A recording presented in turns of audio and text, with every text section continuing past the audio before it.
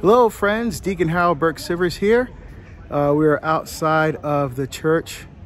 We just celebrated the Holy Sacrifice of the Mass for John Paul II. We're in Wadowice, which is the town where he grew up, and the church that we just celebrated Mass in is where he was baptized.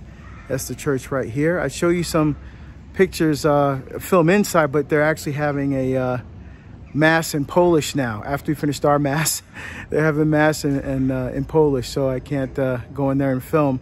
But it is absolutely beautiful inside. And I wanted to take this video with the beautiful mural there of St. John Paul II.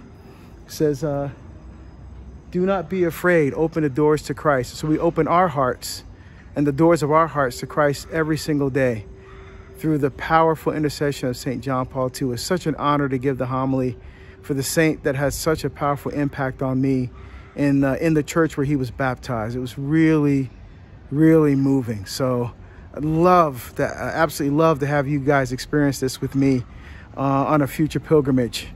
So again, go to my website, deaconharold.com, click on pilgrimages to see where we're going to be heading next.